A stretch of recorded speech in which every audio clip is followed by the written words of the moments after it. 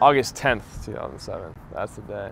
Summer going into freshman year, I was really excited when I got the first text. He was like, "Hey, it's Kyler Clark. I just got a new phone." And I was like, "Oh my gosh." And I was like, oh, it'd be hilarious if we just blew up her phone and made her parents pay a ton of money because she overran her text.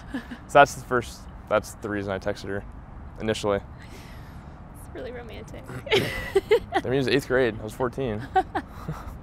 At Camp Cavalier on August 10th here at College Park High School, he asked me if I'd be his girlfriend. I think the first time I saw her and actually talked to her, she had a big old black eye, and so did I. So we started talking about sports, and then just kind of hit it off from there. I think she's more eager to let me copy her homework after that.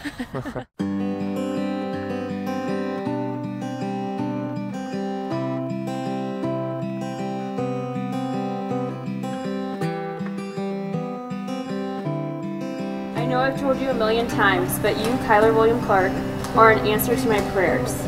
You, Kyler, are selfless, compassionate, loving, and more than I could ever ask for, prayed for, or deserve.